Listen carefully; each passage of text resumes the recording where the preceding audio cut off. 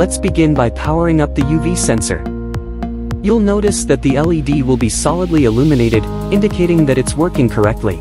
Now, we'll move on to installing the UV sensor. First, we need to unscrew the screws on the base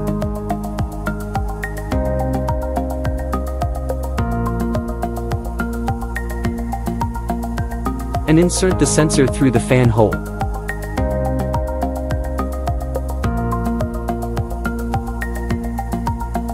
Then, we need to stick the UV cable to the house of the 3D printer UV light, making sure that the sensor is facing the screen.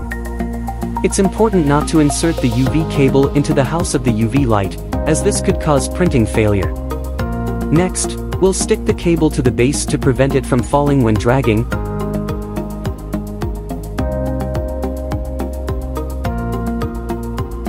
and lock the screws on the base to ensure that the installation is secure.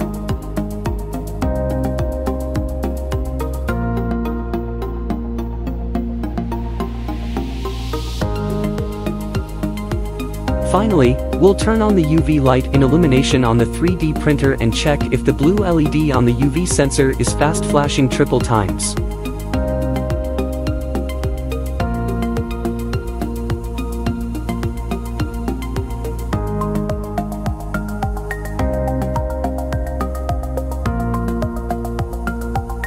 Before we can add the UV sensor to the Beagleprint app, we need to ensure that the Bluetooth firmware is upgraded to the latest version.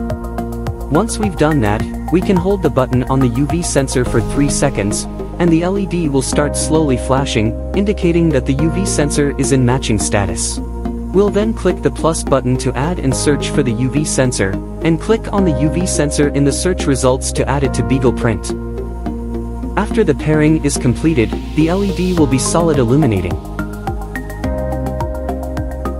First, we'll select the UV Timelapse video mode on the camera setting page.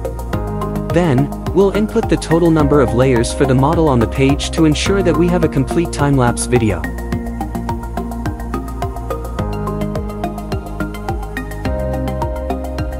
Once we click the print button on the Resin 3D printer, we'll observe the LED on the UV sensor flashing in triple time when the first layer is projected.